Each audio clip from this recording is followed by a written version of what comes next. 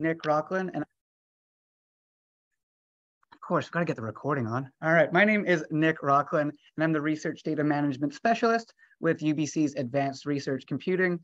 Together with me today, we have George Parker, who is our Data Integration Specialist. He'll also be presenting. And then we have a number of ARC colleagues who are all going to be helping in the background. Huge shout out to all of them. Before we get into the lesson, I would like to acknowledge that the UBC Vancouver campus is located on the traditional, ancestral, and unceded territory of the Musqueam people. And the UBC Okanagan campus is on the unceded territory of the Syilx Okanagan people. Now, before we jump into things, I'm going to do a bit of housekeeping stuff just because we got to cover it. You have all been muted automatically when you enter the room because this is a webinar.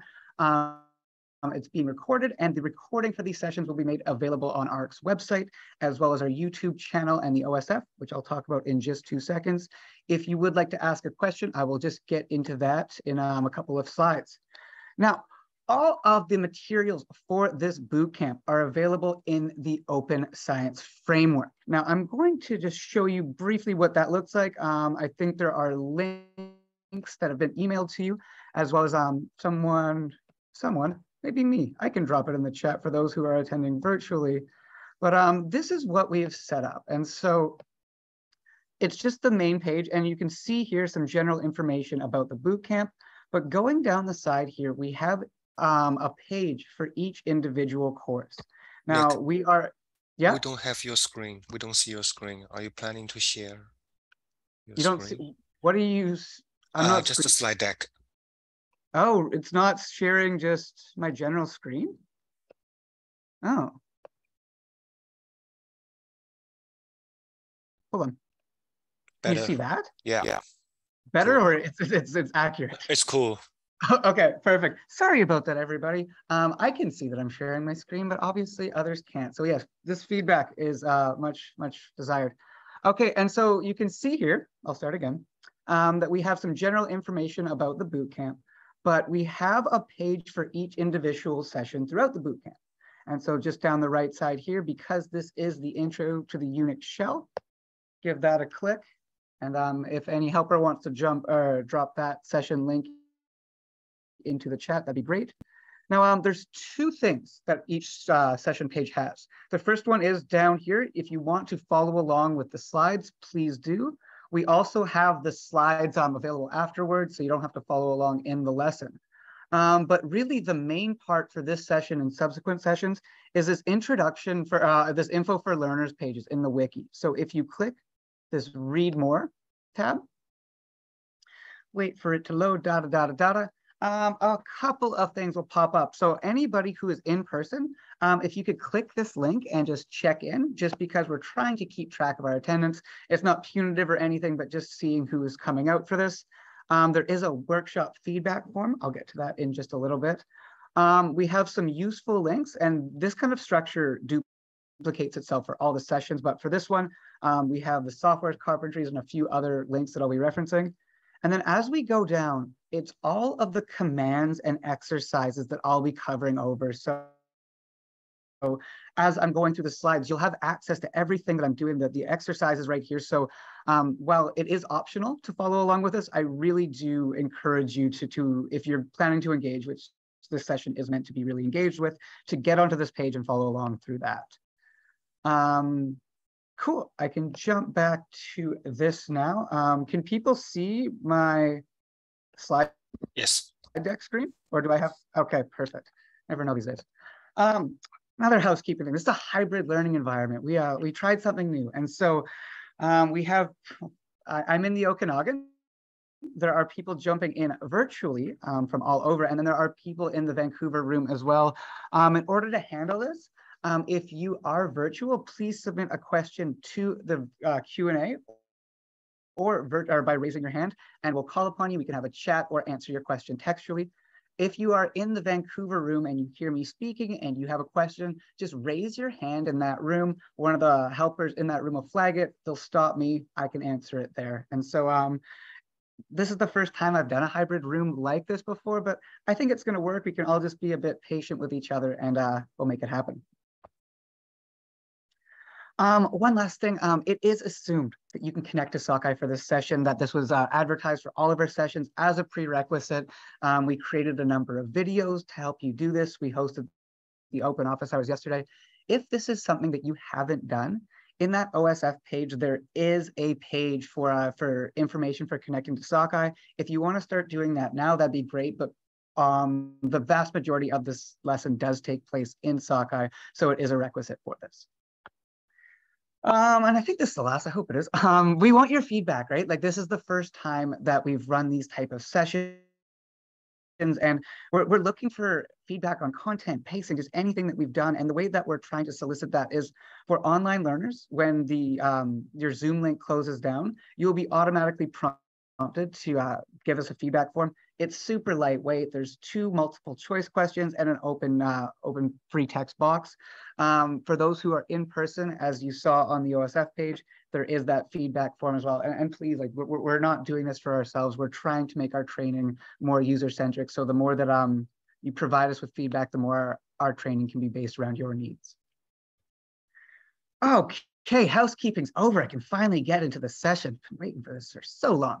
All right, and so to start things off, we are going to begin by introducing the Unix shell, talk about what it is and why you would use it. We're then going to start navigating through files and directories using the Unix shell. We're going to move in and actually start working with files and directories. And then we'll finish by putting it all together with what I think is a fun little exercise. We'll see. It might go off the rails, but I'm hoping it doesn't. Couple notes that I just talked about what the session is. It's important to, I think, say that what the session isn't, and that this is not at all a complete Unix lesson. And really, this is a pared down session on Unix, with the objectives being to build a foundation for you to follow along with the boot camp, for you to understand a handful of commands. So as you go through the trajectory of the boot camp, you have an understanding of what's going on, you're able to follow along.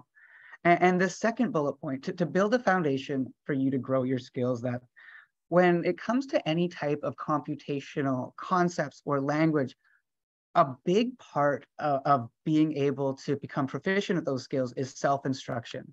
But when you first start, it's almost like you don't have the tools to teach yourself. And so what we're trying to do is establish that foundation so you understand how to ask questions. And one of the best things about Unix is it's a very well documented concept and language. And so understanding how to formulate questions in Google is really a cornerstone. Because all of us Google things all the time, and it's part of how you go about doing this.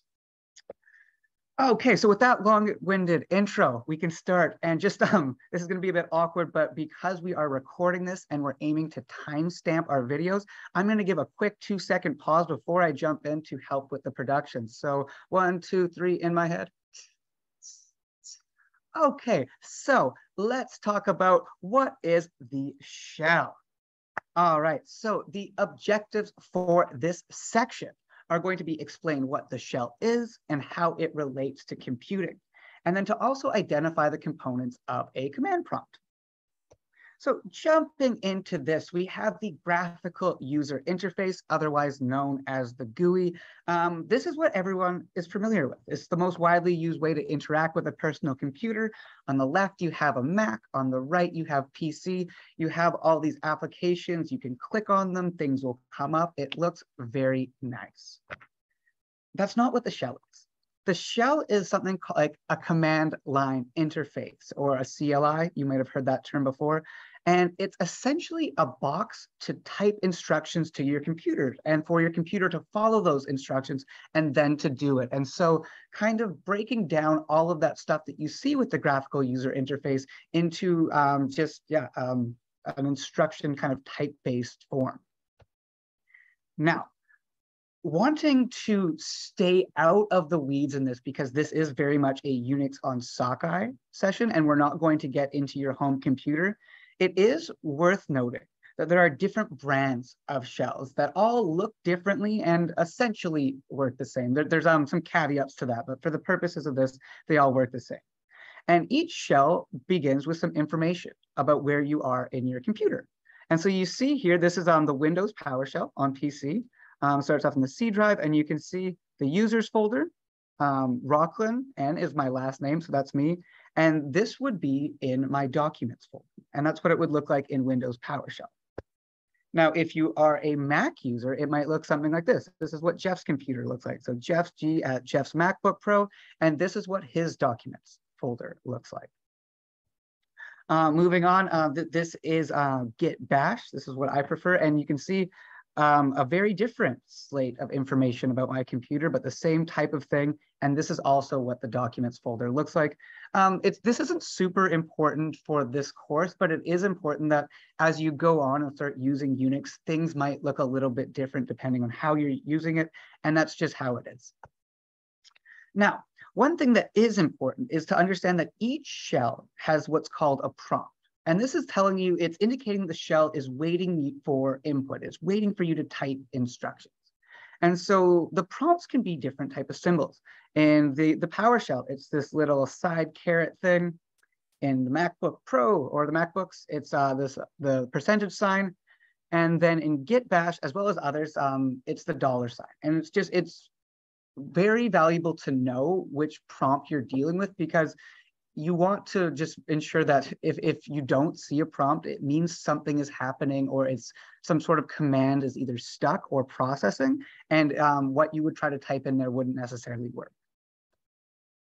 Now, I had mentioned that the shell is a box to type instructions to your computer, and I very much believe that's true.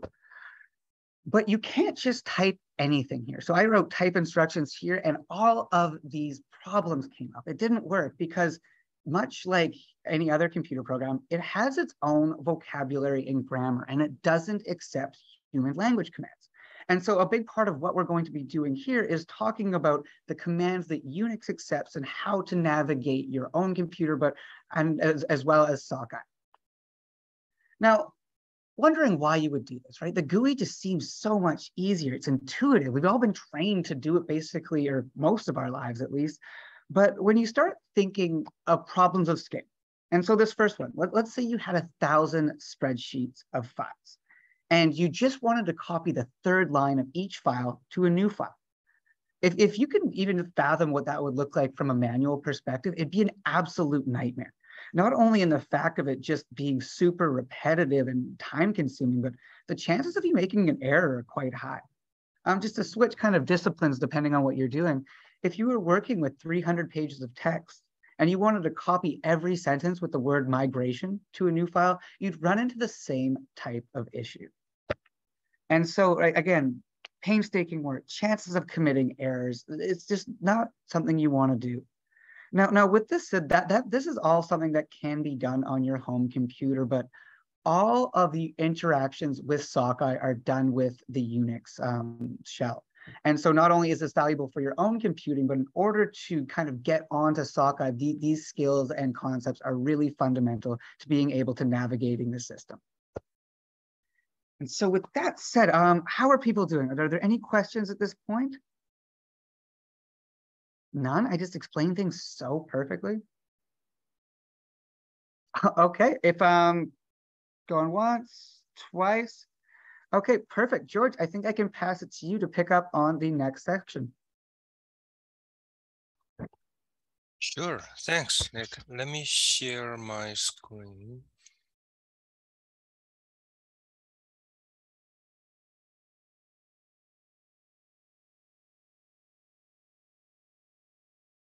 Okay, I hope everyone can see my screen. Cool. Right, so this section is easy, and most of you know this already, so I'm just not gonna spend too much time on this and navigating files and directories. The goal is straightforward. So I'm going to talk about something about file and directory, and then move on to the absolute path and the relative path so that you can navigate your directory and a file. And you will need to connect to Sockeye for this session, and we will give you time to build your connection. And first of all, files. What are files? In computer science, files are objects that store data, information, settings, or commands. Directories. What are directories? Directories are also called folders. They are units that hold files or other directories. Path. What is a path? Again, in computer science, path is a way to identify a location in a directory tree hierarchy. And this is an example of directory tree hierarchy. And normally, your directories will be separated by slashes. If you are using Windows, and you will see a backward slash, but since Sockeye is based on Linux, then you will see forward slashes. Again, same thing again. So question, what is the path to this directory? Because this directory is under Rockland. Rockland directory is under users. So the full path to this directory is /users/Rockland/desktop. Once again, you see these forward slashes because Sockeye is based on Linux. Okay, so quick exercise. Assuming you are here, and what is the path to music folder? And what is the path to this S-Club 7 folder? That's the answer. So this music folder is under Rockland, under users. We've explained this before. And this one is under party, and party is under music. That's why you're seeing this full path pointing to this S-Club 7.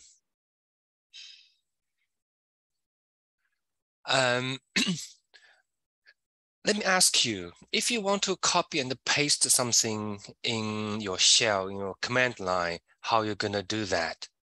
Suppose you are going to copy this command and put it in your shell.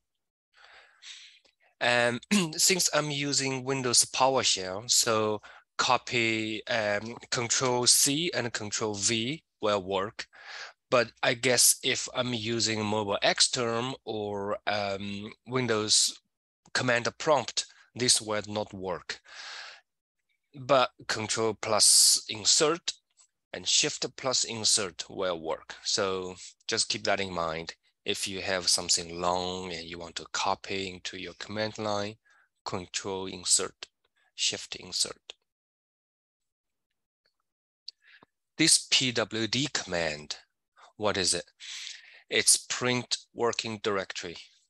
It shows you the current path of your location, so where you are.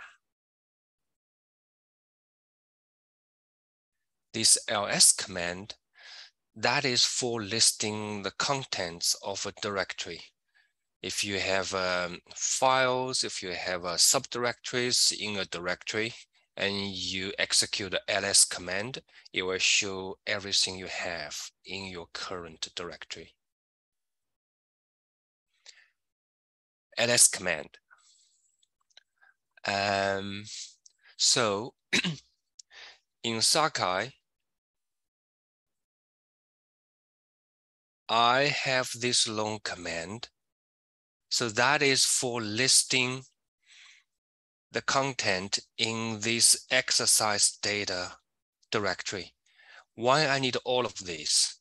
Because this directory is under shell lesson data, and that is under this Unix lesson, and then all the way up to the root. So that's the reason I need to list all of the paths and then this final directory. And I execute that. This is what I get. I have all the blue ones and the white ones. The blue ones are directories. The white is file. something to keep in mind. And it depends on the settings though. So if your administrator set it up in a different way, then you may not see the blue or the white thing, you may see something else. But in Sockeye, blue is directory, white is file. This cd command, so we use this cd command to change directory. And the syntax is cd space and the path to the directory, your target directory. And this cd ... command is used to move you up one directory. And if you want to move two directories, two levels up, you would need to execute cd ... command twice. Say you're typing cd ... and hit enter, and then you type cd ... command and you hit enter again. So absolute path and a relative path. What is absolute path? Absolute path is the full path to a file or to a directory. In this example, suppose you are here and you want to go to this DMX directory, and you would type cd space and then / user, that's this one, and Rockland, music, party, and DMX. And then you need to add the leading / because this is the absolute path. And that means you want the full path to the directory you want to go. Relative path is relative to your present working directory. Again, we use the example here. Same again, we are at music and we want to go to DMX. And the command will be different this time. It's simple, just a cd space, party, and the DMX.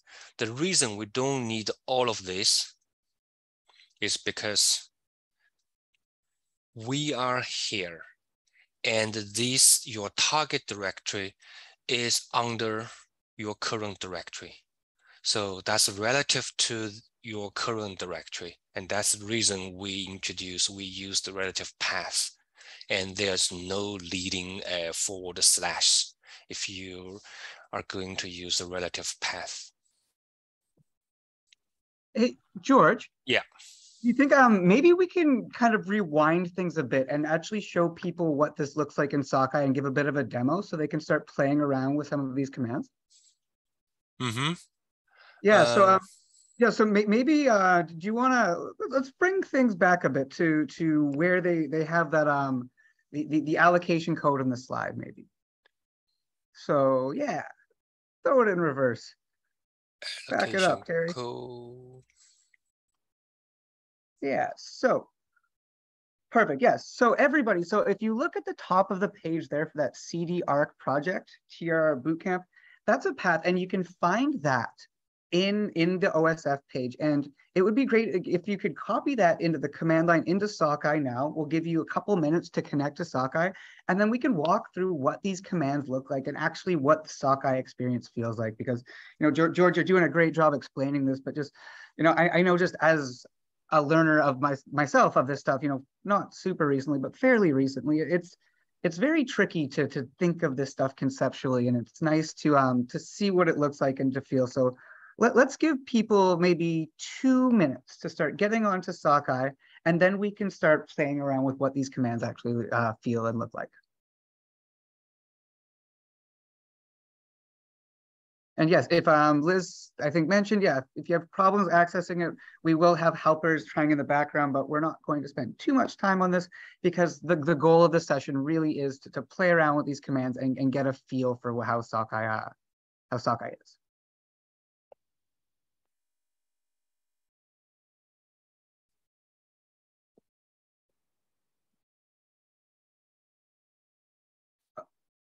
And George, just seeing you typed in accidentally unit. Yeah, unit.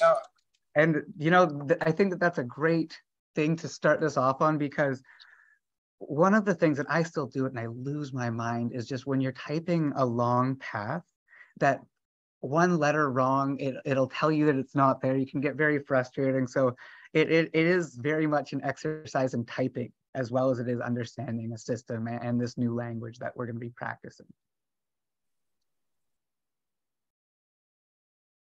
Okay, so we just need a few minutes to help those in the room and then can resume.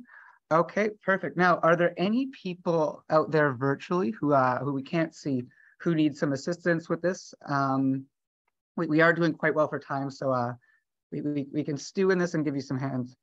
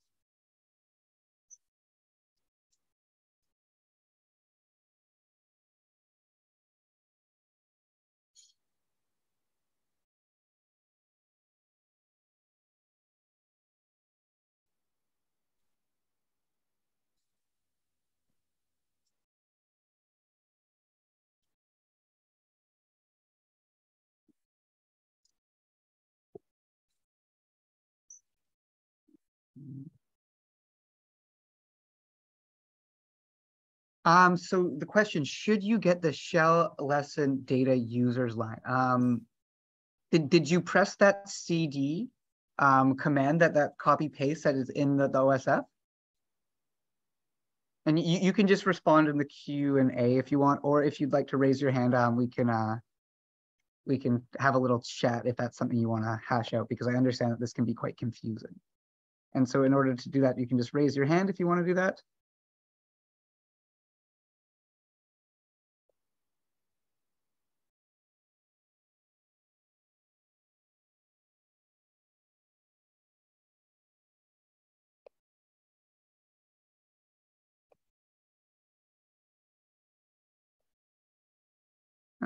All right. So yeah, Jordan, let us know if you do have any more questions about this, or if we can help walk you through this. And that goes to other people as well. If you are struggling with this, if you have questions about how this works, please let us know. Oh, no microphone. Okay. So with that said, Jordan, did you type that CD command? And if so, okay, perfect. And so when you type the CD command, so if you look at what George has in his window, do you see your username at login and then Unix lesson and then the $ shell prompt? Yeah, so George is just highlighting that now. And I'm basing this to Jordan. Okay, perfect. That worked. Okay, so that's it now. George pressed one other command to get that users line. I think we'll give. Oh, yeah. So that's exactly it. He pressed the ls command to reveal that. But just to show what that CD command should look like, you should have your username at login and then the Unix lesson. And then that $, that's the command prompt in Sockeye to let you know that the system is waiting for you to give it an input. Hi, Nick. I think we are good here. Okay, you're good to go. Okay, so George, yeah, so maybe you can start walking people through this, but then just giving them a chance to play around so they can actually see and ask questions about this type of thing. Sure, Nick and George. Just as you're getting started, would you be able to make your terminal a little bit larger and a little bit, I guess, wider on the screen, just so people in the room can see you? A little bit larger. How's that for everyone? You follow? Good. Okay, perfect. And if you have any issues seeing it, just let us know. Okay, cool. So once again, we talked about this CD command and also the ls command. ls command is for listing the content of a directory. And I'm just going to do an example here. So if I want to know what's in this directory, oh, by the way, what I did here is to highlight the text, and then I right click on my mouse. So then I copied it. And this is what I have in this directory. Okay, so that is the, once again, I have a leading forward slash because this is absolute path because I want to go to this directory. And just let us know if you have any questions.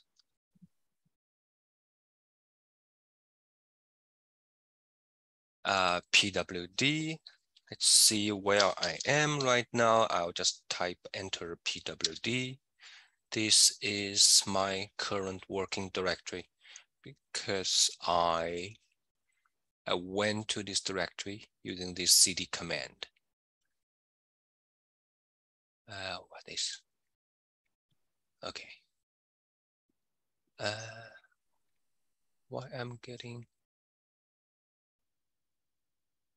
All right. I have this caption.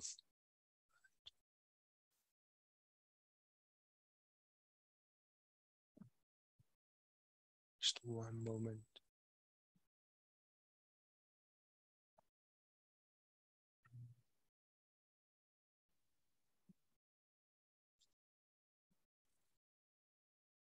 Is everything okay, George? Is there anything I can assist with?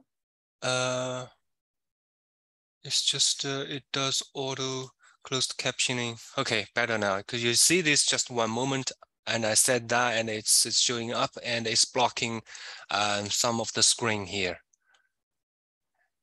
It's better now. Okay, so yeah, that's PWD. ls command, that's this one for listing the content. Just to readjust the screen, make it slightly smaller. And here you see the blue ones, they are directories. This is a file. And cd command is to go to a specific directory. That's this one. Or I can do another cd. I highlight this part and I right click on my mouse. And then I am in this directory project.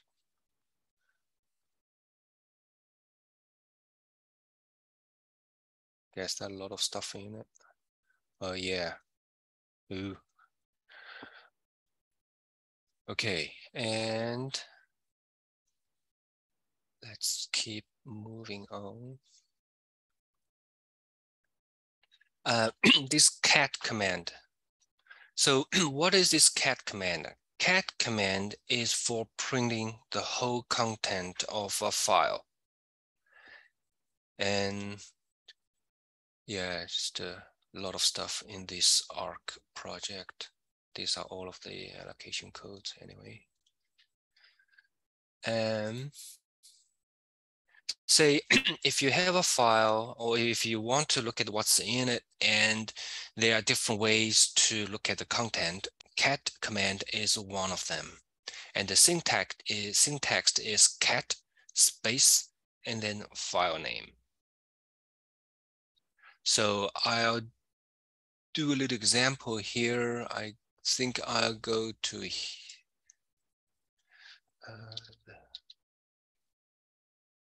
no, not that again. So George, everybody is in the Unix lesson. So yeah, maybe move back. Okay, to, I picked this one. Yeah. Okay, so we have exercise here, but yeah.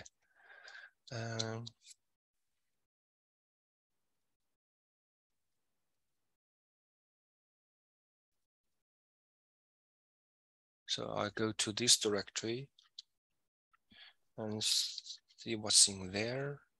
And then I saw two subdirectories and I want to go inside this one. So I use cd command, because this is a relative path, so I don't need to have a leading slash. And ls, the content of that directory, this is what I see. So I have 4 directories and 1 file. And this is a file. And if I want to take a look at it, I can use cat and then file name. This is what it has in this file. 1, 2, 3, 4, 5 lines, and they are all numbers. So this is how this cat command works. Concatenation. Right, so here's a little exercise. And 4 questions. First of all, what is the full path to this file? Methane.pdb and George, yeah. I think it might be good to help people kind of struggle through this a bit. And there's also a place in a Padlet where people can go through this exercise. Do you mind if I share my screen quickly? No, you go ahead. Okay, thank you. All right. So, couple of things. All right, can people see my screen? Can I get a quick thumbs up from somebody, or I'm just gonna, oh, this is not what I wanted. I want to be an add-on. Okay. So one thing that, so George was talking about all the commands that were there. And so starting in this Unix directory, if you press the ls command, we have 2 directories. And so the shell lesson data is some mock data that we've designed for people to be able to play around with. And so as George mentioned, and please follow along with me. Jeff, you have a hand. Let me. I'm seeing your. Oh, are you not seeing my? I'm seeing OSF, not shell. Okay, I'm so sorry. Can you see that now? Yes. Okay, perfect. So if we are in this Unix lesson directory that is kind of this higher level for the bootcamp, if you press ls, that's the list command of what's in there. And we have these 2 directories, shell, lesson data, and users. Now, as George mentioned, when we talk about directories, these are folders, and you can tell that they're folders because they're blue.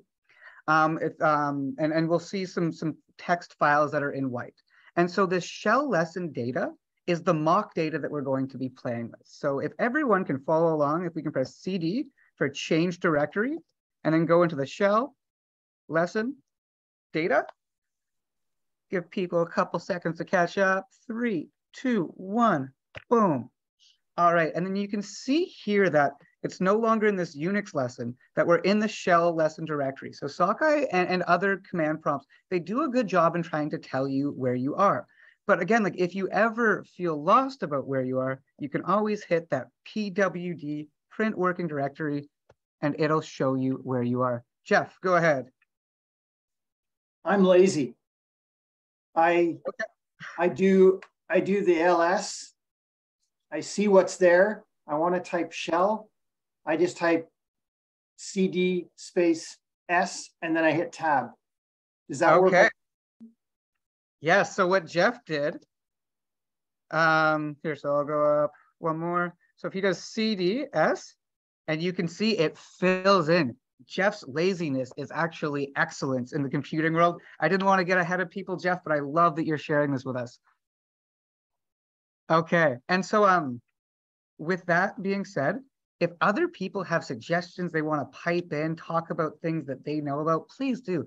This, I know it's virtual, we're hybrid. I'm not in the room as anybody, but this is meant to be interactive. Okay, so as we go in, let's check out what's in the shell lesson directory. So we can press ls, and you can see that we have 2 more directories. We have 2 more blue files. And so let's check out what's in that exercise data. So I can press CD, and as Jeff said, I can just type E and press tab, and it fills it in for me. It's a beautiful thing. Laziness can get you a long way. All right, and now you can see we are in this exercise data. Now, if I go ls, you can see that we have a number of other folders. So the blue ones, directories, white is a text file, as George just showed, if I wanted to see what's in a text file, I could press cat numbers.txt, and it lists out what is in that file. Now, let's say I wanted to drill down even further, just because I'm curious, and I wanted to go to the proteins file folder, go down there, press ls. Now we have all of these files. Now, if I were to press cat, and let's say I'm interested in octane.pdb, you can see that these files are a bit more fulsome, right? They have information about the author, they have information about some actual data that's going on. Now, one thing that was brought up, that if you want to, with the cd command, it'll bring you down in directories, but it won't bring you up on its own. But if you press cd ... we're now in exercise data. So we're at that level again. If you want to do it again, you can press cd ...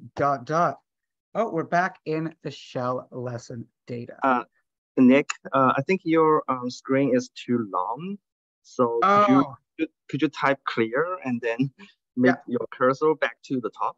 Yeah, so where does it draw off of? Just so I'll keep pressing clear around the middle. Okay. How much did that miss? Okay. All right, so sorry. No, thanks, Jerry. So reading view, okay. Sorry, I'm gonna rip through these notes here. And so we do have an exercise. And so I'm going to do a short screen here, but if I share my screen, can people see the OSF now? Yes. Can I get someone, you can see the OSF? So if you go down under all of these commands, you'll see the Padlet for exercise 2. And so if you click on that, wait for it to load, you can see that all of these questions are there. And so if you want to enter a question under it, you can just press that plus sign, write something, and it will allow you to. Now, I'm gonna give you maybe 5 to 7 minutes to start playing around with these. See if you can, see how far you can get. There might be one of them that we didn't teach you the full command and that you might have to Google, but we'll see how people do. And please ask questions as you're playing with these questions, and please do let us know if you have any questions. So yeah, 5 to 10 minutes, see if you can answer these by playing around in Sockeye.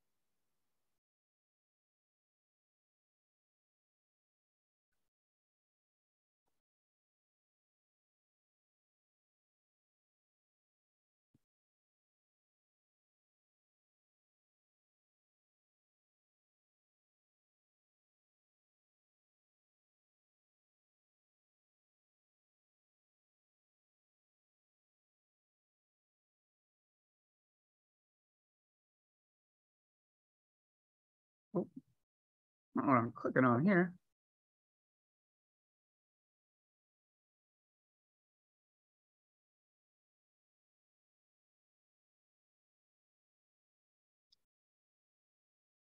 All right, I see the answers starting to trickle in. That's fun to see that. I think just because they are the questions here, I can leave this screen if people want to see. If there are differences in your answers, please feel confident to enter something different. Just because it's not only, maybe other people are wrong, but it is good feedback to see what you are thinking in doing these, because if you do get an answer that might not be correct, that's because we did a bad job of explaining it. So we should learn from that.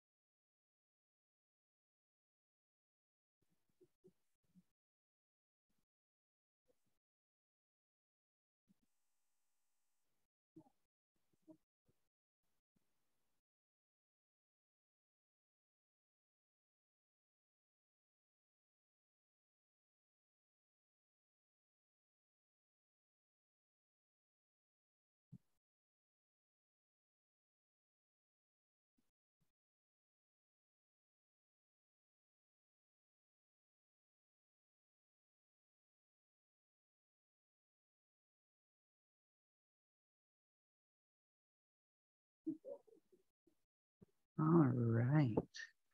See these answers trickling in, love it.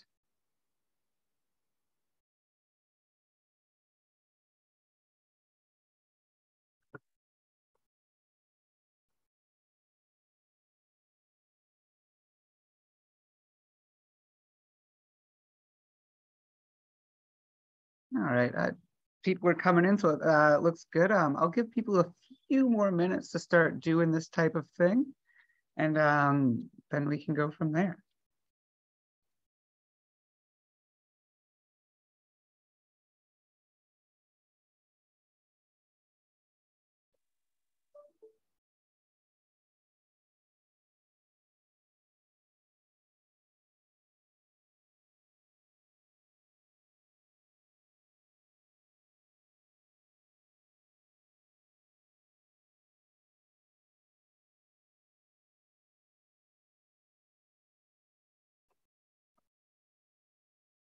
Not a lot of people are touching that last question. It might be a tricky file to find. Maybe we made the mock data a bit too dense, in which case my apologies. But I'll give you maybe one more minute to start playing around, and then we can go through all of these together.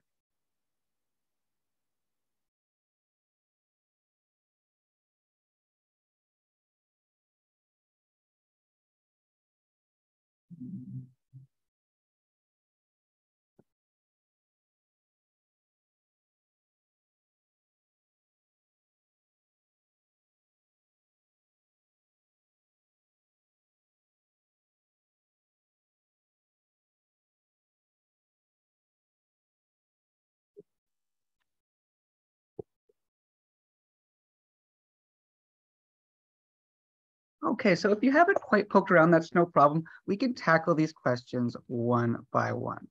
So here are the answers, but let's go through these together. Can people see my command prompt? And is it the right size and good? Jeff, how's it look in that room? Looks good. Jeff, it's good? Yeah, it's good. And this is Jerry. Thanks, Jerry. Okay, so for this first one, what is the full path to methane.pdb? So I think that was down, so where is that? It's down in the exercise data, LS. I think it's in proteins, LS, and then yes. So looking at the answers here, can people see when I switch back and forth between screens like that? Jerry? Yeah, they look good. Okay, so look, and so you can see the Padlet page? Yes, I can. Okay, so I see that we have two different answers in this Padlet page, and this is great. So in this question, what's the full path to the file methane.pdb? So if I'm here and I type print working directory, you can see that because I'm in the proteins directory, it'll take me all the way up to proteins, but it actually doesn't list this methane file. And you can see here, some people didn't quite get that. Some people put it at the end. It sounds nitpicky because you can see this, but as we get going further along with the workshops and you start getting onto Sockeye to run jobs, you'll see that knowing file paths is tremendously important. So that this was a good exercise to test that. And just I understand how people would have got to those answers, so it's great that they weren't out of left field, but it's a good little learning experience. So in order to figure out the author for a methane.pdb, you'd use the cat command, right? Because that can kind of show what's all in there. Oh, perfect. This is doing some other stuff. So if I go cat methane.pdb, oh, no, didn't type it right. Of course, why would I type it right on the first try? And so I can look around here and you can see Dave Woodcock is listed under the author. I see that someone put Rockland N as the author. I'm not sure if they just thought that I made this or if there is another way to do this, and not at all wanting to call people out if they don't feel comfortable with that. But if the person who made that wants to share how they arrived at that answer, either via text or raise their hand, I'd be interested to hear that. But I am going to keep going on. Now, this one is fun. So what command would you type to move from the proteins to the shell directory? So you see here, we got 4 people who press CD. Nick, yep. Nick, sorry to stop you, but the person who did the Nick Rockland, I'm trying to look at the answer that you just asked about. Yes, he said he can explain it. He's in our in-person room in Vancouver. Do you want to come up here, or you want me to convey the message? Oh, yes. Sorry. Thank you for catching that. Yeah, I can't see anybody in that room, but love hearing that in-person feedback. So I guess I didn't think about doing the cat. What I did was ask for the details on the list, and it tells you the owner, I think, of the file. And you're the owner. I guess you created the file. So I thought that's what was asked by authorship. So I did ls-t to see all the files in the folder. And so I just misunderstood the question. Does that make sense? Did you hear that, Nick? He did ls-t, and he saw the details of who created the files rather than the author. So it's just a misunderstanding easily made of what we were asking. Yeah, and to be honest, that like the way that you interpreted that is great. And just to share with everybody, I think it's in the next session, showing commands to see who actually created a file. And so talking about authorship, obviously it's the creator and it was me. That's awesome that you obviously have a little bit of background, or maybe you Googled that. And so knowing how to look up the authors and the creators of files is hugely important. So that's great. I'm going to count that one as right. Everyone gets a check mark for that. So that's super awesome. Plowing forward to this next one. So you can see here that people typed in CD ... twice because that's how we had discussed it, right? If you want to go up a directory, you can just press that twice. But you see this person, they might have Googled it. And I did give the hint that one of these questions might not have been something that we talked about, but maybe something to Google. And so to conceptualize that, it's not moving up one directory, it's moving up 2. And so in order to do that, you just type in that CD ... /... and that'll actually move you up 2 directories. So all of those answers are correct. And again, this is an example how Googling those, let me step back from what I'm explaining. Taking what you're doing that's very specific and then generalizing it enough where you can type a question into Google and then seeing, how do I move up 2 directories? And so that's great. And so the last line of Nini, that's everybody seemed to nail that. So where is that one? I think it's, I made this exercise too long ago. I can't remember where it is. Is it in? Oh yeah, okay. So it's cat. And then that's how you would just go to do that. Now, I'm not going to type in that full one just because I think people can understand how they got that. But this is going to give a bit of a precursor. So in the OSF page, can you see the OSF page as I switch screens again? It doesn't always do that for me. I'm asking Jerry. Yeah, we can. Okay, perfect. So at the top of this page, the Software's Carpentry Unix Shell lesson. Just going to click on that and quickly show you. So this is inspired by that, but much more pared down.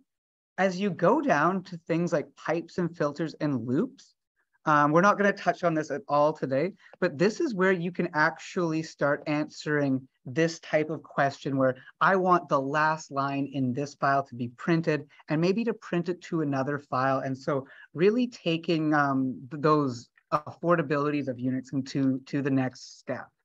And so that was a bit of a, what can be done with Unix, but also can be done in a bit more of a manual way. Okay, so are there any questions after that section? How do we get to the Nini file? Okay, so it was in the North Pacific Gyre. So if I go up one directory, you can see that the shell, oh, sorry, can people see this? I keep forgetting that I need to ask. Yeah, we can see the terminal. Okay, so it seems like it's working now. So here, let me just clear that. And so if I go ls, it's in that North Pacific gyre. And so if I go cd North Pacific. Nick, Yep. you moved your terminal like too up. Oh, it's too high now. Yeah, too high. Oh man, that's crazy. Okay, is that good? All right, so if I go up one, so in that shell lesson data, a lot of the stuff that we were looking at was in this exercise data, but this one is in that North Pacific gyre. And so if you go down there, there is all of the NINI files. To go back, which one was it? It was 1729A.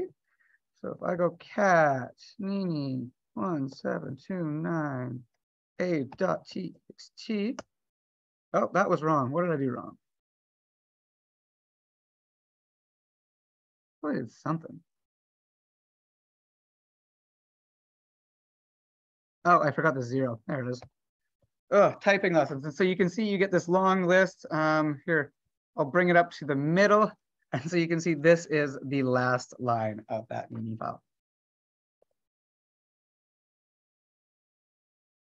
And how would you find this file without browsing around?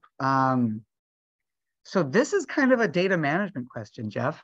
As your files go get bigger and your tree gets deeper, you can very much lose files. And this isn't something that I'm going to touch on in this because we are staying fairly simplistic with this approach in Unix.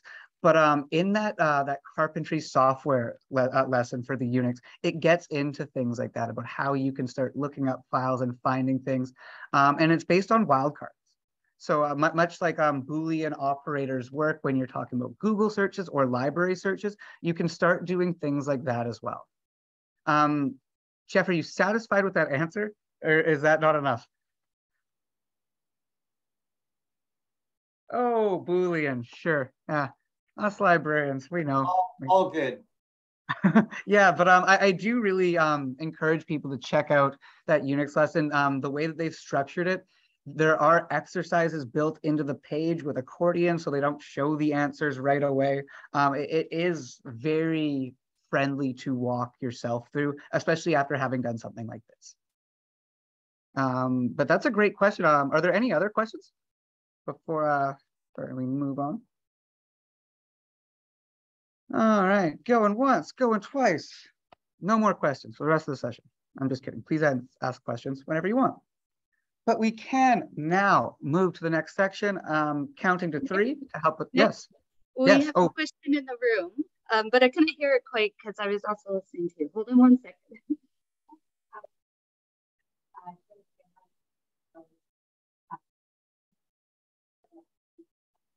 Yes.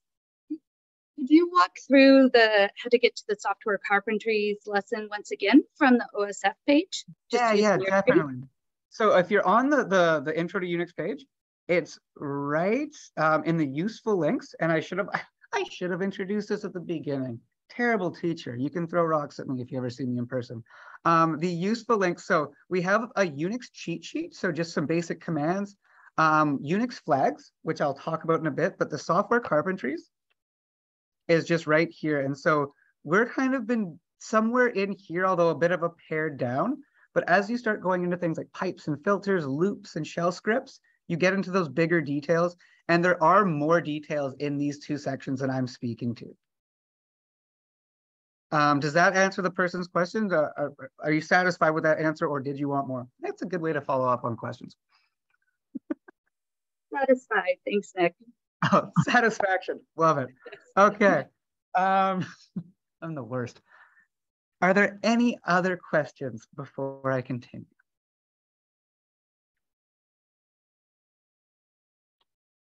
All right, well, that just built that natural pause in for this section. We are now going to shift to working with files and directories. All right, now the objectives of this session, we're going to hit 3. The first one, we are going to start creating directory hierarchies. We're then going to create files in that hierarchy using an editor and by copying and renaming existing files. And then we're going to play around with deleting, copying, and moving specific files and or directories around and really start getting a feel for how this might look like if you were going about this on your own. All right, so if you could all please move to the top of the project. I think most people are there, but it's in that that Unix lesson. Oh, I lost it. All right, so if I do the share screen, is this enough for size for either side to work, or do I need to adjust what? That's a Jerry question. I think it's all good. Okay. Oh, yes. It's already 10 o'clock. Okay, yeah, so we can take a break. I did have a break scheduled, Liz. Thank you for reminding me. Let's take a 5 to 6, 7-minute break and then, yeah, stretch, get some coffee. And if you have any questions, please drop them in the chat, but we can meet back here at 10:10. Thanks for reminding me, Liz. Well, this morning, I tell you.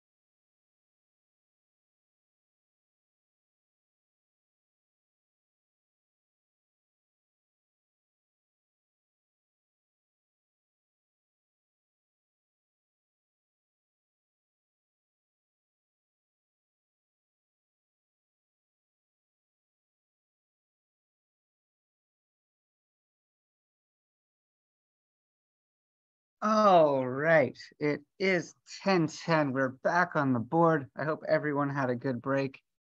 Sorry for forgetting, something's coming in the chat. Yes, okay, now Jerry's just dropping in some tips there. Thank you, Jerry, love that. Okay, so I'll give everyone a second to jump back to the top of the project. So the Unix lesson part, and you can see here, I hope you can see here in my, my command prompt, the Unix lesson is there. Oh, and Elizabeth is just shutting the front door for people. Love it.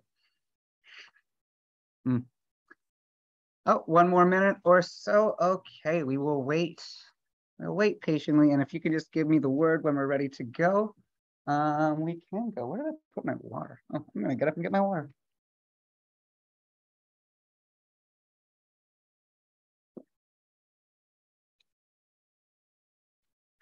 As I'm awkwardly waiting in silence, other people can't see, but I'm in this big boardroom by myself and I just have so much space for activities.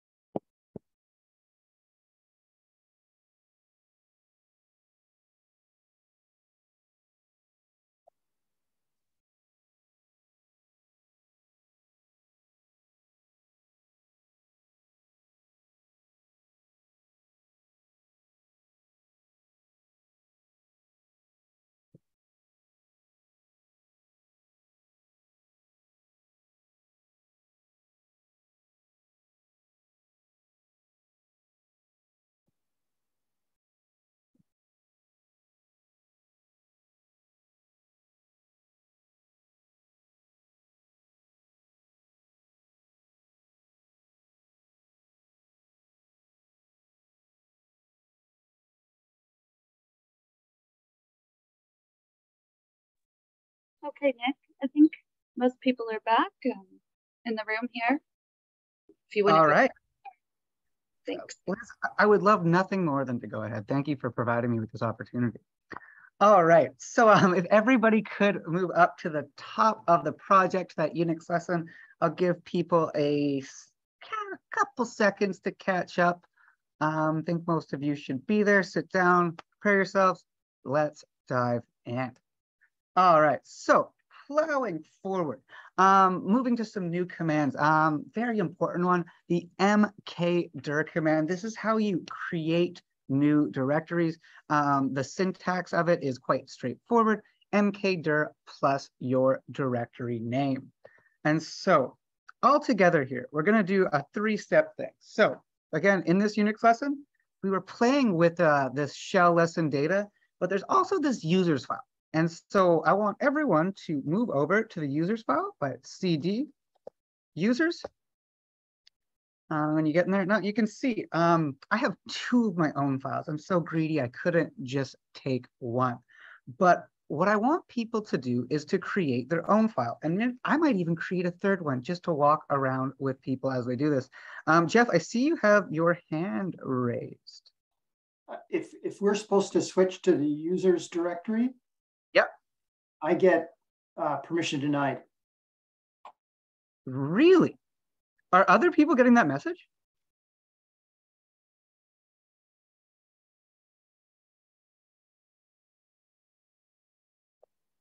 Okay, interesting.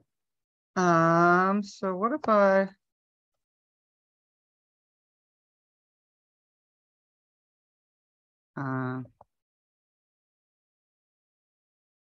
can people try moving to the users 1 directory? I don't know why this is happening with that.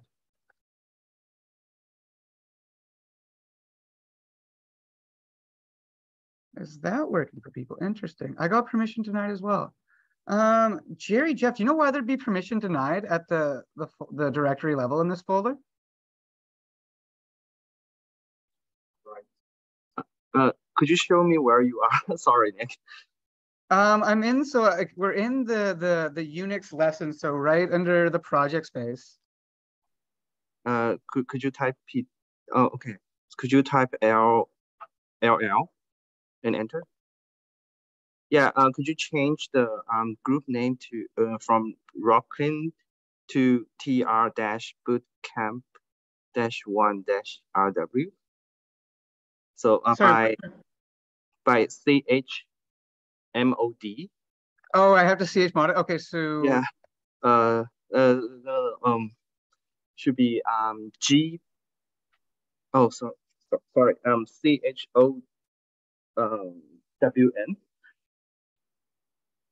Sorry. CHOW what? Yeah, Sorry. Oh, we lost it. Oh.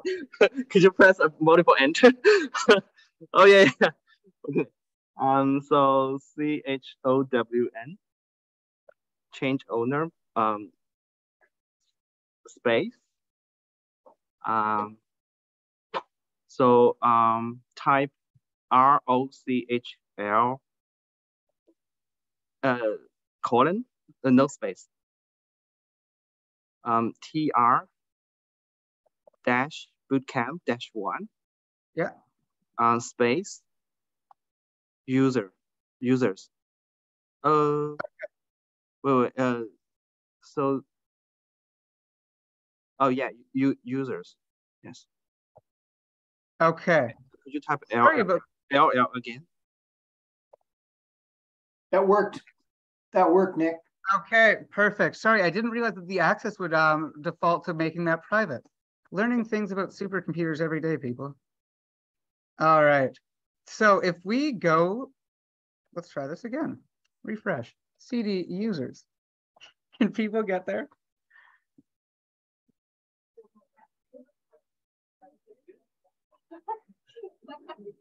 Okay, it works now. Love that. Success.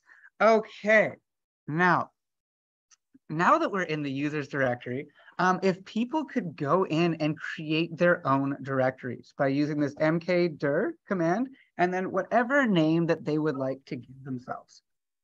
And so I'll give you a few minutes with that, but we're going to start building a hierarchy here. So yeah, okay, I see people populating it already. That's beautiful. Give you a couple minutes to do this. Oh, so Stephanie, we are in just regular users, not users 1. Users 1 was something I was just using to test if where the default was coming from. And yes, Jerry helped sort that out. So yes, if you could move to this directory.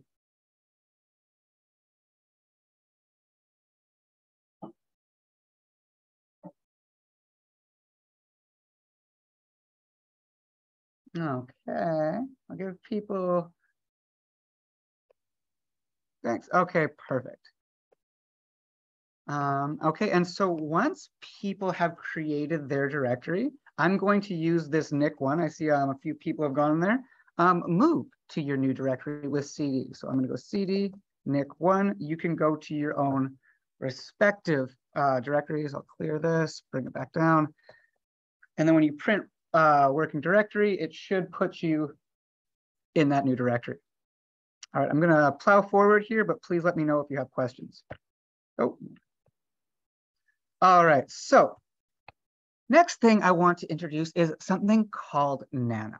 And so Nano is a text editor to create and edit plain text files. Like, this isn't something for tables or images or other media, but it's just to create plain text files. They call it an editor, but it's kind of a creator that you can do within the Unix shell, both on Sockeye and on your home computer.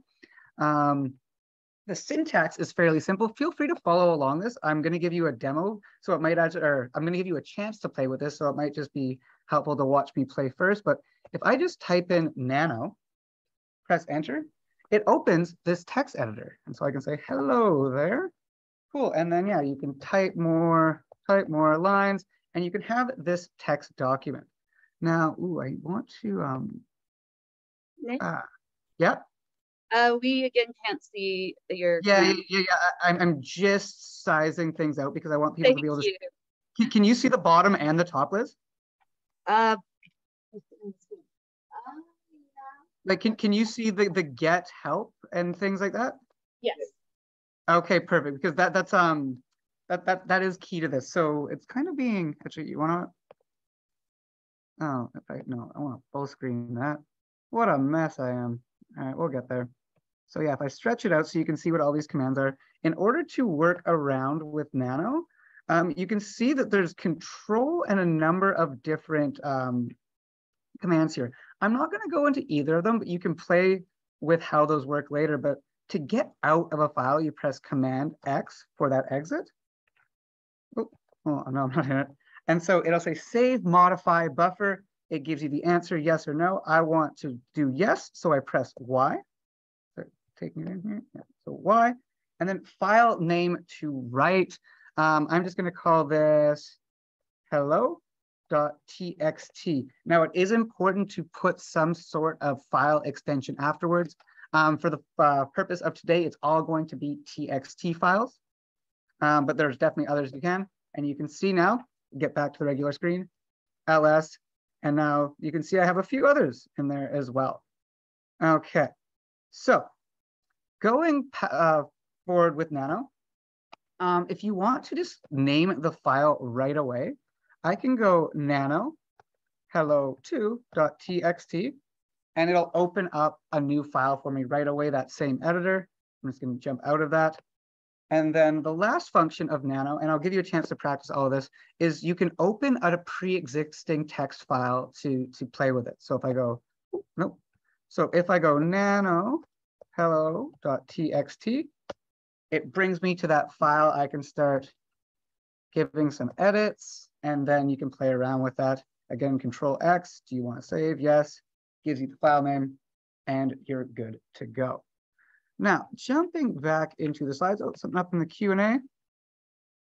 Is it CR letter for nano command, control letter for nano commands? Those commands at the bottom are really, yes, essentially, yes, it is. And so, Jeff, just to go back into that, I'm stuck in the Q&A. How do I get out? So you can see, yeah, so it's command and then all of those letters, sorry, not command, I'm saying the wrong one, control. And so those will give you all those functionalities, and I'll stretch out my screen so you can see what. Thanks, Nick. It's just the word command versus the word control. Yeah, no, I'm slipping over my tongue today, Jeff. Tuesday morning. And you have complete command and control over us, so don't worry about it. I don't think I have command or control over you, Jeff, but I love that you said I did. Okay, so jumping out of this. Now, getting back into the slides, I can full screen this for now. Talking about file naming in Unix, this is some RDM 101, but it avoids special characters or spaces in a file name, including periods, slashes, or spaces. This is because these special characters can actually be read by Unix and other command lines as having meaning. And so they can really alter the way that the behavior of the shell will work, and they can mess with how your file's interacting with it. So try to avoid these type of things. In order to separate words, you can use the hyphen, you can use the underscore.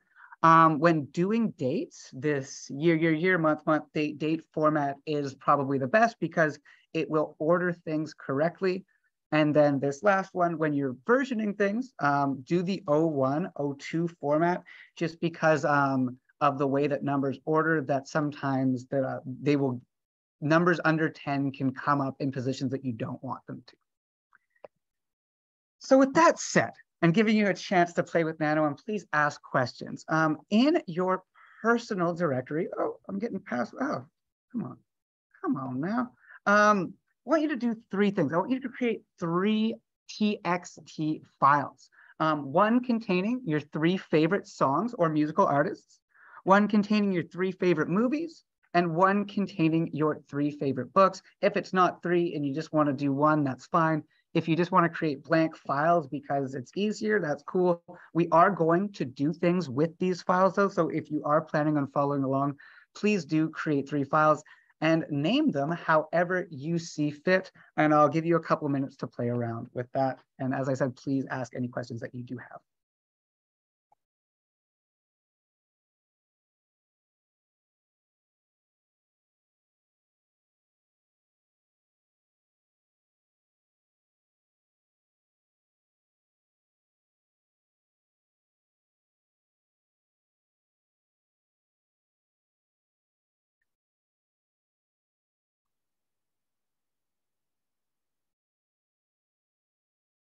Oh, and I'm realizing I should take a look at what others like.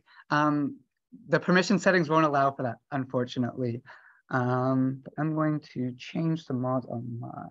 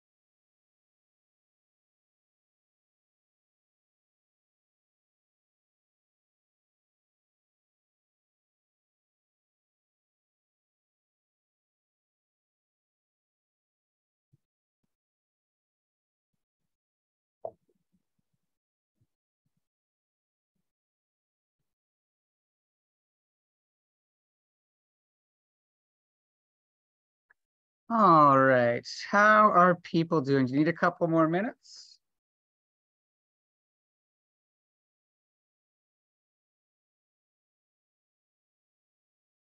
Absolutely no feedback, that's cool. I'll give you 1 more minute.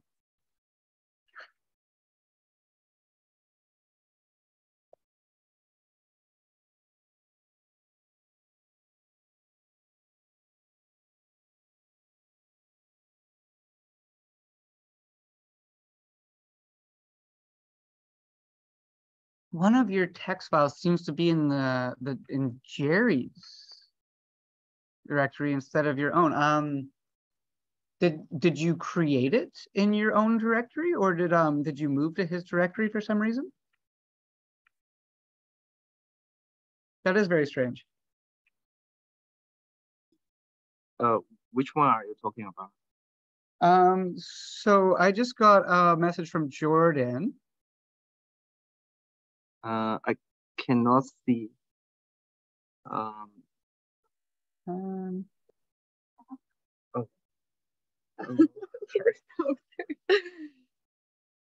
Here's the movie share.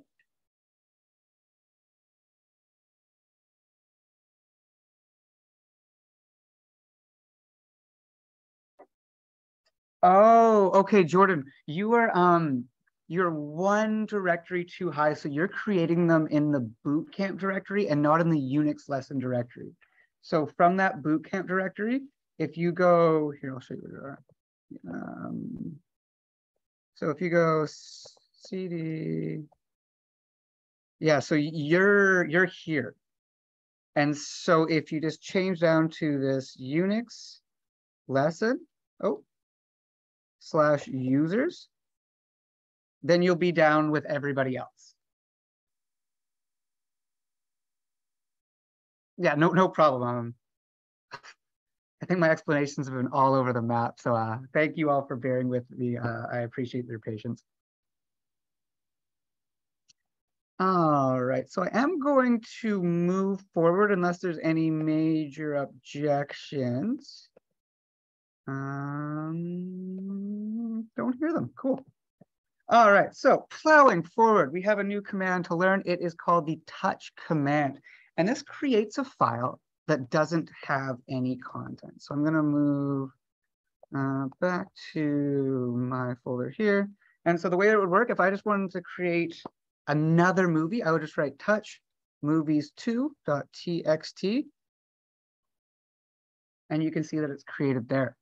Now, out of curiosity, not sure how much engagement I'm gonna be getting, but can anybody think of why it would be useful to create a file that doesn't have any content in it? You can raise your hand, you can jump in the Q&A, you can just hang tight and say nothing, and I'll probably answer you in 30 seconds. Probably less. Oh, we have 2 participants raising hands. That's amazing. I'm gonna pass it to Stephanie, Jeff, just because I've heard a lot from you. That's no slight. I think I've unmuted you, Stephanie. Can you speak? Yeah, I can speak. I think, can you hear me? I can hear you. That's beautiful. Thank you. I was going to say, if you want to like write data to a file, but you haven't generated it yet. That's 100% what it is. And yeah, that's you articulated it perfectly. I don't even need to come up with my own words. You want to write data to a file that hasn't been created yet. So you go to directory, you create this empty file, and then it's ready to be written to. Wonderful. So yeah, to save stuff later on, Luis, that's also a great answer too. Yeah, so there are a few different use cases for it. For the sake of HPC, that writing to an empty file is very valuable, but there can be a number of different use cases for it. I'm not going to go too much into this command, but it's worth knowing that it's there. All right, now this is a useful command. Knowing how to copy a file. And so the copy the file, the syntax is CP, stands for copy, for your file path, your file name, and then where you want to put it. And this would copy a file that is going to keep its same name. So I remember I have these 2 directories. I have Nick1 and I also have Nick Rockland. So what if I wanted to copy my, let's go movies2.txt, and I wanted to copy it to the ARC project, TR Bootcamp 1/users/Nick Rockland. Oh, cannot create file. I didn't create the right file path. What did I do wrong there? In the users file? Oh.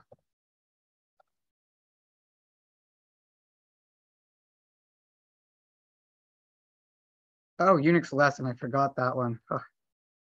Just seeing me fail over and over again, people. Oh, no.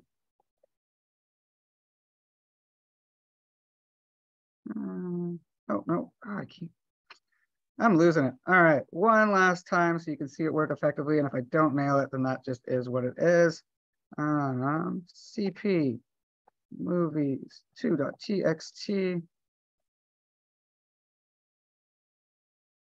Oh, it's really just not working. I'm not going to troubleshoot this here, but it does usually work. What if I just do it there? Oh, no, I'm just not even in the same file there. Having one of those days, people. There we go. Well, CP movies 2.txt. And then if I go boot, TR boot camp 1. Hey, it's there. And so if I go up to the boot camp, it'll be there. That was painful. I'm sorry. I should have just let it go. You can see how this would work here. If you wanted to copy this, here, I'll bring this bigger. This Kenny Chesney folder, you decided, Kenny Chesney is also country, but he can be party too, and you wanted to copy it over there. CP, you'd go to that file path, move it over to party, and then you'd have another file here. So, give you a chance to play around with that. Oh, what happened here? Oh, everything is falling apart on me. Man. Oh. Why is it doing that?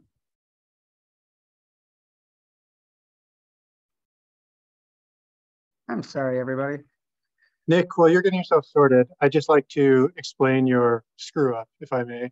Because actually, it is really a key point to make, and you sort of glossed over it, and I really want to harp on your mistake. No, I'll stop driving it home. No, but, you do it all the time. Please harp on my. I think the two most important take homes here are you're going to make a lot of errors in the command line. You're probably not going to break anything, so feel free. Don't be scared to type something, mess it up. You're not going to be able to delete anything on Sockeye, maybe on your computer, but we'll give you strategies to minimize that. But you're just going to get an error message like Nick did, no file or directory. So the point there is 1, don't be afraid to type something in and press enter. And 2, what the command, the reason why, if you didn't catch it, why it kept not working for him was because he was trying to move a file that didn't exist in the directory he was in. So he was trying to cp movies.txt. He was in the users directory and that file wasn't there. If he wanted to copy that, he could copy that from wherever he is in the shell, in his home, in the users, in the lessons. But what he would need to do is reference the full path, the ARC project, TR Bootcamp, to that file so the computer knows where to find it. Once he was in his user directory, Nick1, he was able to just specify the file name because the file was there. And you'll notice the place he was copying it to was in a different location, so he had the full path there. So it's one thing to think about when you're copying files. If you're copying a file from a directory or to a directory that you're in, you don't need to specify the full path. If the file or directory exists elsewhere, you do need to specify that full path. So just the main thing around the files, and don't be afraid to type incorrect stuff. Usually, as hard as the command line can be to learn or the steep learning curve, it is actually helpful in the error messages it gives you. It can give you a pretty good hint as to why something isn't working. Thanks, Nick. Yes. No, thank you for that. And just, I think I mentioned it right at the beginning. sometimes I lose my cool when I'm doing this. And yeah, live demo, I was getting flustered here and I stopped explaining myself clearly. So thank you, Jeff, for stopping and explaining what it is that I was trying to noodle through and couldn't quite articulate. With that said, we do have another exercise for people to walk through. In your personal directory, try creating a new directory called music, and then copy the file with your three favorite songs to this new directory, and you're going to keep that same file name. Give you a couple minutes to play around with that, and then we can jump in together.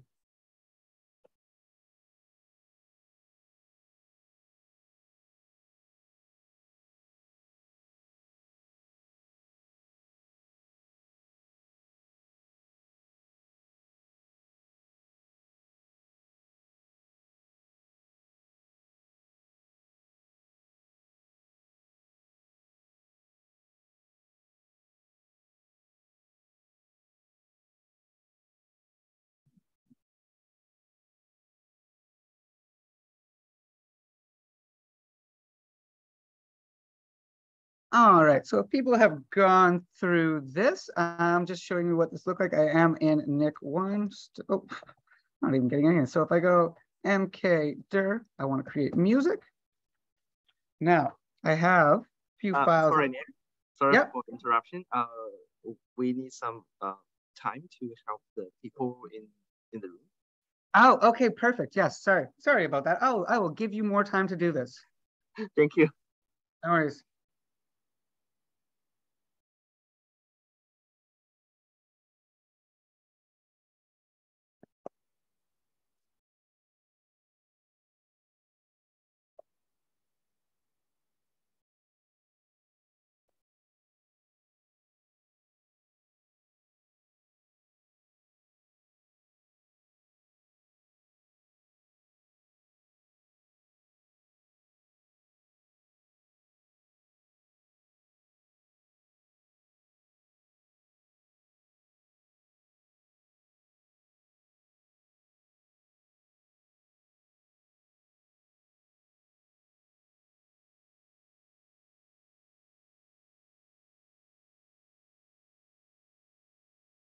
And yeah, for that syntax, remember that in the OSF page, all of what I'm doing is here, so you can follow along with these commands as well. It's an easy copy paste too.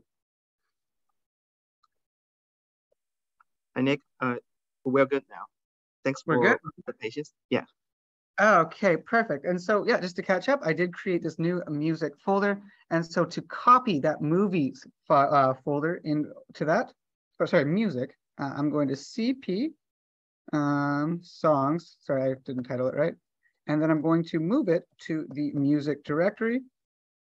And so just like that, now if I CD to my music directory, you'll see I now have that songs.txt file there. All right, is there any questions about that? Okay, please ask them if you do. All right, now there is a way to copy a file changing the name of the file. It's a very similar pattern that we just followed here. You have CP, your file path, your target path, and then you just add a slash with a new name. And so here, following along with this, I wanted to change Kenny Chesney's, I want to still put Kenny Chesney into the party directory, but I want to change his name, full name, to Kenneth. And so I would just add that after the fact. And so giving people a chance to try this again, going up to their personal directories, create a new directory called music, much like you did with that, called movies, much like you did with the music directory. And then copy the file containing your 3 favorite movies to this directory, but to give it a new name. So not just what we did with this command, but try to change it to add a slash there and then add a new name. And I'll give you a couple minutes to do that.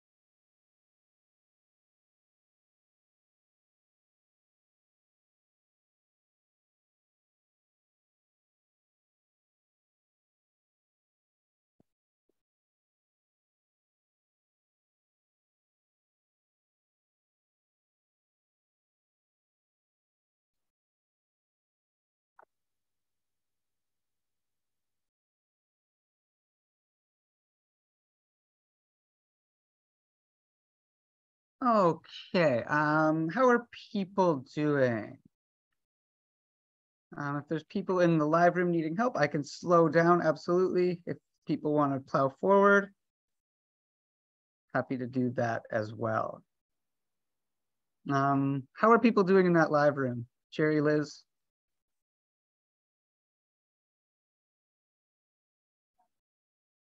We're good here. Thanks, Steve. Okay, perfect. Thank you, Jerry. And so, yeah, just to show people what that might look like, again, I am in my personal directory. So I go mkdir. I want to create something called movies now. You see that? We got a blue one called movies. I'm going to then move to that movies file by pressing CD, movies. Just going to clear up so we're down there. Now I want to copy the file containing my three favorite directories. Sorry, my three files. Sorry, I don't need to be in this movies directory yet. To this new directory. And so ls, I have that movies file. I want to cp movies.txt. And I want to move this to the movies directory. And I'm going to change the name to films.txt. And that should be good. So here, have the same. If I move to the movies directory, boom, you can see that films.txt is in there. All right, are there any questions about this? Clear as mud? All right, great. So plowing forward, the cp command, you can copy something to the same directory with a new name. And so it's just creating a new file and essentially renaming it with a second copy.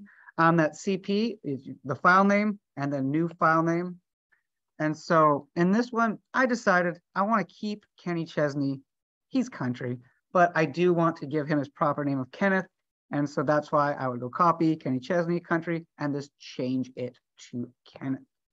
Now, here is next exercise. So copy the file containing your three favorite books in its current directory. So you should that should be in your main directory with your books, and give that file a new name.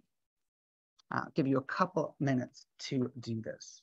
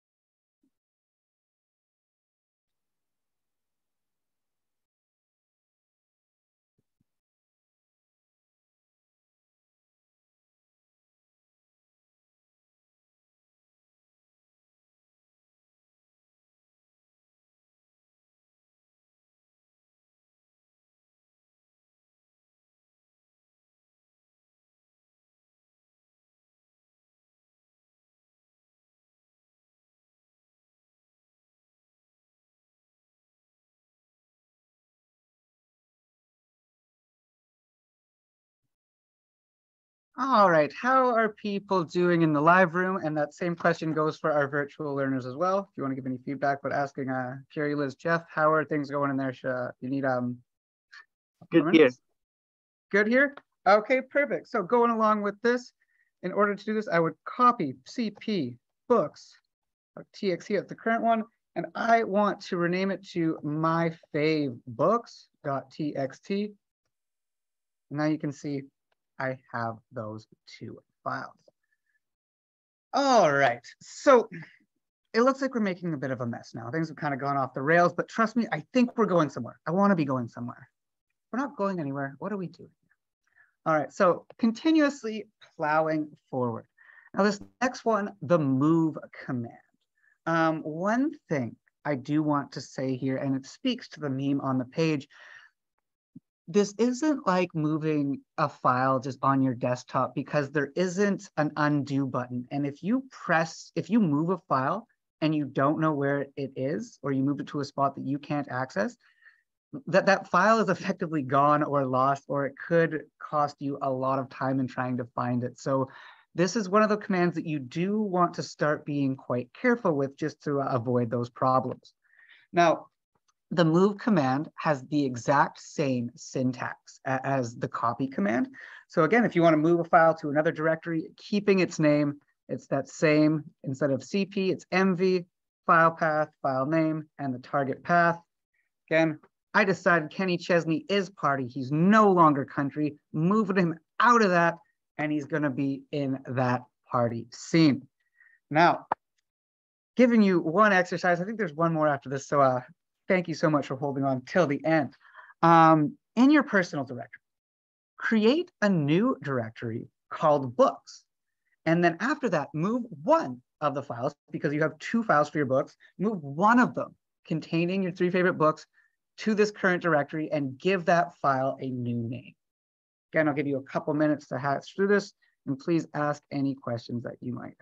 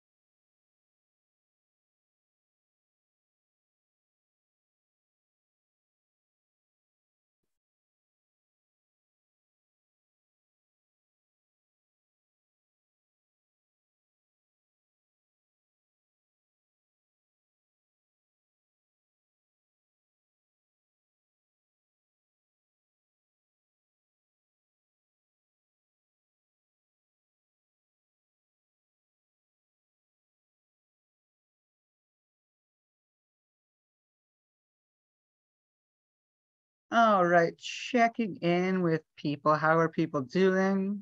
Jeff, Jerry, Liz? We're good. Thanks, Nick. No worries. Thank you. And so, yes, to do this, I'm going to do that mkdir command, create that new books directory. You can see it's there. I'll clear this to go back to the top so you can see that's there. Now, I'm going to move my books.txt file. I'm going to move it to this books directory. I'm going to name it mybooks.txt. Boom. So you can see 2 things. Now that books.txt is gone there. And then when I move to this books directory, you can see my books kicking around. All right. And so, yeah, you can see the same syntax with copy as move. So I'm going to skim over this, how you can give it a new name. How now this, oh, sorry, trying to get ahead of myself. It was just that one.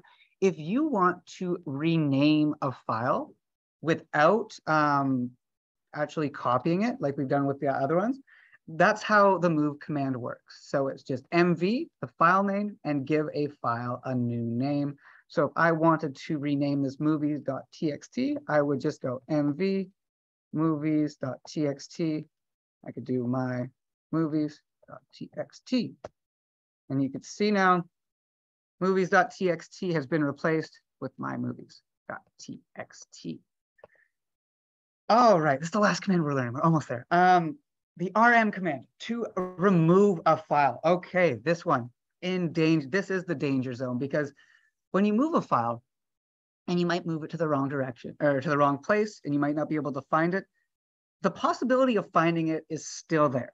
With the remove command, there's no takesy-backsies. This is it. So be very careful when you are removing any type of files. The syntax is the exact, sorry, it's not the exact same as copy. It's just that. It's, let's say if I wanted to remove a song file, I go rm songs.txt.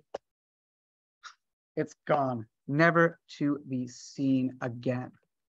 Now, a couple things about this, and I think I mentioned that in this page. I have, Jerry, can you see the OSF page that I'm pointing to? I never know if switching back and forth works.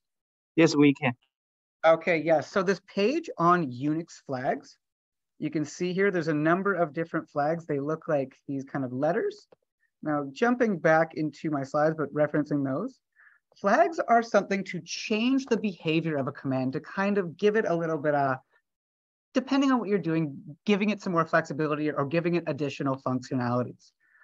This R flag is a valuable one because it stands for recursive and it allows you to operate on multiple files or whole directories. So if I wanted to get rid of my music directory and I press remove movies, it would say cannot remove movies. It's a directory. But if I go remove R movies, you can do it like that. And so you can see it is gone just like that. The recursive file flag can be used for other things. You can copy multiple different text files. You can move things around in larger batches as well as moving around individual directories. So yeah, you can see how it can go in different directions. This is just a couple examples of what that looks like. Are there any questions at this point? Okay, now I understand that I am getting to the top of the hour, so I might leave people with this. People can stick around if they want, people can drop off, but talking a little bit about putting this all together. And this is a little exercise. And so yeah, in terms of the recording, Liz, I'll pause. Putting it all together. Let's see what this looks like. We have made a mess. And I'm sorry that I caused you to make a mess, but if you look at your folders, there's files everywhere, there's duplicates. There really isn't any system. It's just madness. And that's how sometimes it can get, both on your local computer and when you're working with larger scale data. And so what we can do now is to try to clean it up. And so I do have an exercise here. I'm going to just full screen this so people can pay attention to what they're looking at. I want effectively for people to create this folder hierarchy with their personal directory at the top. And you can see here, there's 4 different directories. The first 3, you have my movies, my music, and my books. And all of these are the directories that contain files for your name and the movies.txt, your name and your music.txt, your name and books. Now, there's also this 4th directory called Nick's Picks. Now, I have this file called Nick Rockland, and I believe you should be able to access it. I believe I've changed the access controls on it. If I haven't, please let me know, and I can go and do that shortly.